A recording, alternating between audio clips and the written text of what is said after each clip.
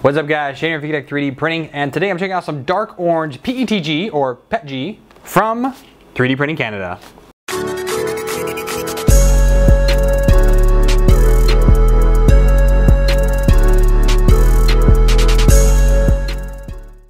Welcome back guys. So I've received several rolls of different types of filament from 3D Printing Canada, and today I'm checking out their PETG or PETG, however you prefer to say it, and this is their dark orange. Now a PETG filament is a mix between, I'd say like a PLA and an ABS. It's strong yet easy to print.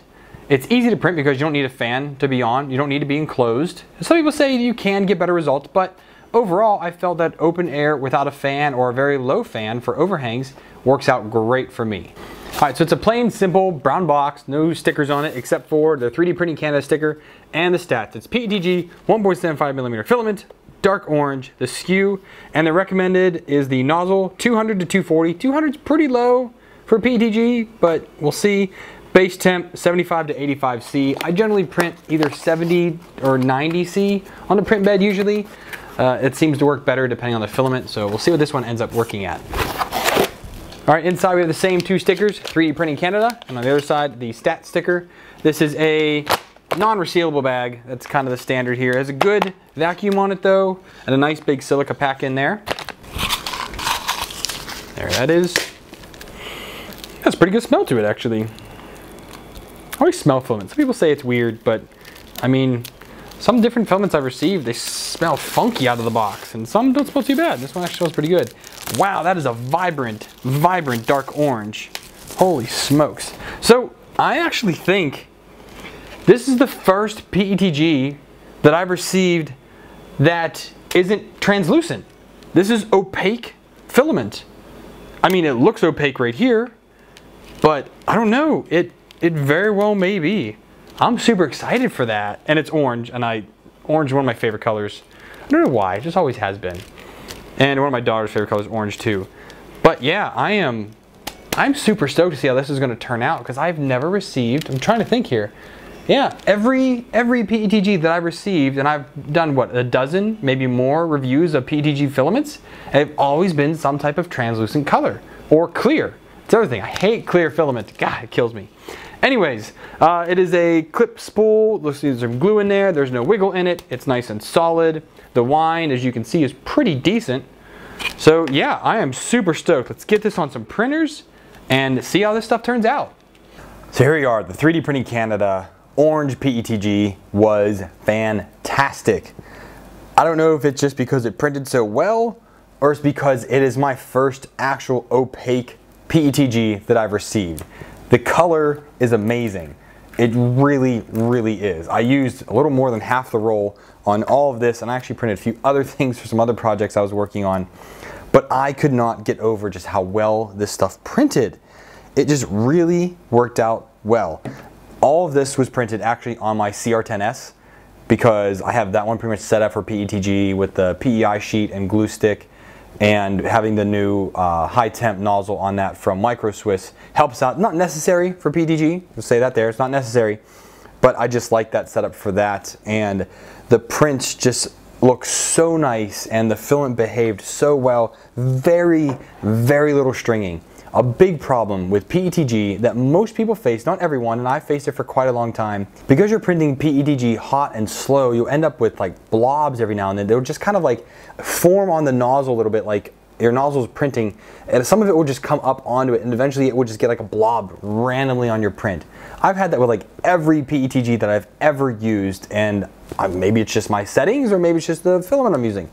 Not 100% sure, but it's very common throughout the community that happens. Also, PETG is very stringy. You can get around it a lot of ways. I've gotten around it most times. I'll still get the random wisps here and there, like here on the benchy, there's a few little ones going through there and whatnot, but very little compared to other PETGs that I've tested, and you can see it so much more because it is this opaque orange. Most of the ones, actually every other one I've gotten, has been a translucent or transparent clear. I had my Fugatech coin right there, is the translucent red from Toner Plastics, their PETG, which was excellent stuff, but this, the color just blows it all out of the water. Now, because I printed so many things, I'm not going into every single one, but I do want to show a few things real quick before we take a closer look.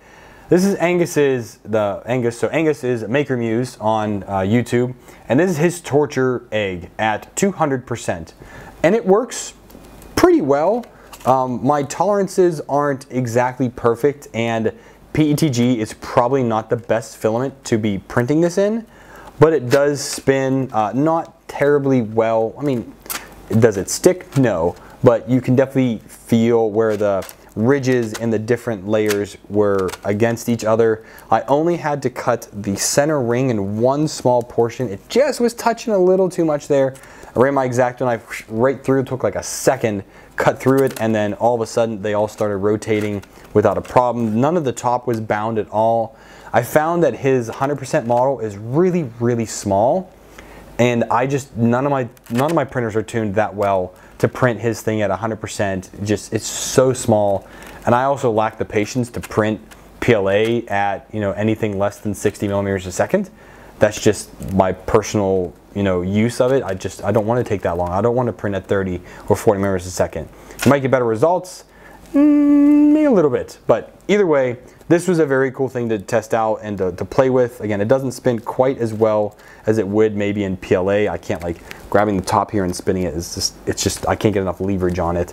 It's also very slippery because PETG is a very glossy filament, so it actually is very, a lot of people actually will use this for bushings on things because it has such a glossy and almost, I don't even know what to call it, but just because the finish of it is so glossy, it glides over things very easy. It's almost like self-lubricating, but it's not. Like, you understand what I mean. But they're a very cool thing either way. Other things, I saw this and just had to print it for my wife. It's a little bug catcher, which is, you know, ludicrous because there's no way she would ever use this. But it was a fun little thing just to print out. It prints in 4 parts. So you have those little basket, the paddle, and then each side of the scissors that just all clip together. Just a little bit of CA glue to actually hold the scissors into the part. And yeah, I mean, you could just easily scoop something up here. You know, would she ever use it? Oh no, my kids would more likely use this than she would. But Bug Catcher 2000, a fun little print. I saw it on Thingiverse and wanted to do it. But on here, I'll show you closer. You can see the little strings that it's very common in PETG prints. So here we have my maker coin. As you see in there, I was saying there's a little bit of stringing in here, some little hairs. Most of that will come off very simply, but it's just, again, common here. This one actually printed with no supports. I forgot to enable it. I normally do supports. I know this model doesn't need supports, but I do it just so I can experience how does it do when touching just the outsides or when it's actually printing over top the supports. I can kind of get a feel for the filament, how it performs by enabling support on this coin at 200%. But it performed miraculously either way. You can see a little white on here. That is just some of the glue. I didn't take a wipey or a wet you know, paper towel or washcloth to kind of wipe that up, but that doesn't really matter. Here on the rounds of the cogs, the overhangs there, they just came out absolutely beautifully, and, you know, filled in right. I had my extrusion multiplier set just right. Again, just very happy with the first print on this. Not going to show all the prints, but I'll show a few of them. This is the top of Gandalf the White's staff that I was printing for a friend. I'm doing a separate video on making that staff, but this actually came out really well. I should say making, I didn't design the top part, I did other parts, but I just wanted to try it out. But you can see very little stringing. This actually fell, so part of it popped off there. Very little stringing up here, but you can also see it's, you know, it's very smoothly extruded. Like, there's no wobbling on this at all, really. It's very solid. You know, no resonating through the shininess of the filament, because usually with the shiny filament you can see all your errors in it. I was a little bit too close. I did have a little bit of elephant footing on here. You can kind of see it right there. It just kind of goes and loops out a little bit. Was a little too close with this on the first layer, but other than that, very happy. I did vase mode. I like to try and do vase mode in every print that I get. So it's, you know, 1 perimeter in vase mode with 3 bottom layers. This again was a little bit too close for it. I did adjust it later on, but these first few prints have that. It's very nice, very thick. It's very strong. You know, you can't bend, if you bend too far, I don't want to crack it, but if you bend too far, you will break these little, this is just a 6-sided simple vase, but even in here, there's a little wisp on here, and there's no retractions in a vase mode print. But even in here, you'll see a little wisp every now and then of something, just because of the nature of PETG filaments. I don't know what causes that. I just know that it happens. Here's a great benchy, super awesome benchy actually. My retractions all are right here, which is not the best. I definitely could tune it a little bit better for this filament. But other than that, and there's a little bit of pimpling, so I probably could up my retractions a little bit more on this. Or have it, oh, see, here's one of those little blobs I was telling you about. So that kind of is just stuck in there, and now there's a little hole in the print there. So that is very common with it, that very small one. And here's some of the little wisps that come off of the print. But yeah, I mean, super happy. There's no real echoing this. It did really well above the windows and the doors. The steering wheel looks great. The portholes here look awesome. You can see the hashtag 3D Benchy, kind of. It's not totally perfectly clear. And then the CT3D.xyz. The D did not come out too great for some reason, but the rest of it was just awesome. So yeah, very, very happy with this. Lastly, I just kind of wanted to try this. This is the little Hubasan X4 quad frame that I found on Thingiverse a long time ago, and I printed it in several different materials. I'm testing them all out with my little quad as I'm learning, you know, the whole FPV deal. And this came out pretty good, except for I had pretty poor resolution here on the actual holes for the screws. I'll have to take a really, really fine drill and just drill right in the center there to kind of get the screw hole back. But just for the temperature of PETG with no real cooling fan, I had it on like 30% for this one. You're not supposed to use it all or very low with this type of filament, but that's okay, and it still did not cool enough on there for it to just deform. That's all right. Again, you can kind of hit that with a drill real quick, but that's kind of, again, just a downfall of the filament. I have a couple of parts here. So this is just a 50mm, I think this was a German mortar round, and it prints in 3 parts and just screws together, threads and all. No support needed in it. I mean, probably could, you probably can't if you adjust your settings correctly. I can get this almost all the way. There's maybe a 1.5 millimeter gap between these 2 parts. I just can't, because it's such a slippy filament, it just can't get that last little bit in there. I'm trying, I just can't get it.